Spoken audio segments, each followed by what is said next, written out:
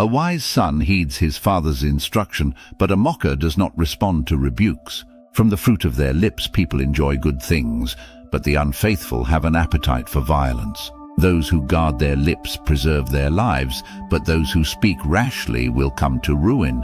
A sluggard's appetite is never filled, but the desires of the diligent are fully satisfied. The righteous hate what is false, but the wicked make themselves a stench and bring shame on themselves.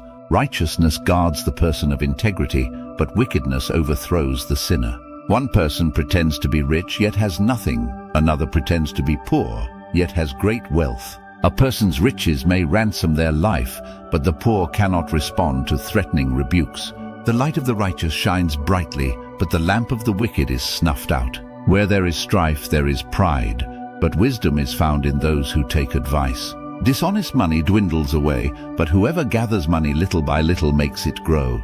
Hope deferred makes the heart sick, but a longing fulfilled is a tree of life. Whoever scorns instruction will pay for it, but whoever respects a command is rewarded.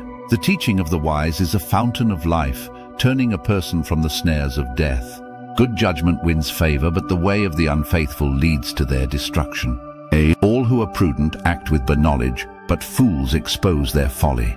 A wicked messenger falls into trouble, but a trustworthy envoy brings healing.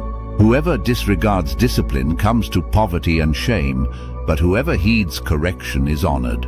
A longing fulfilled is sweet to the soul, but fools detest turning from evil. Walk with the wise and become wise, for a companion of fools suffers harm.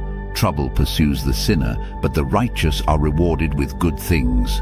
A good person leaves an inheritance for their children's children, but a sinner's wealth is stored up for the righteous.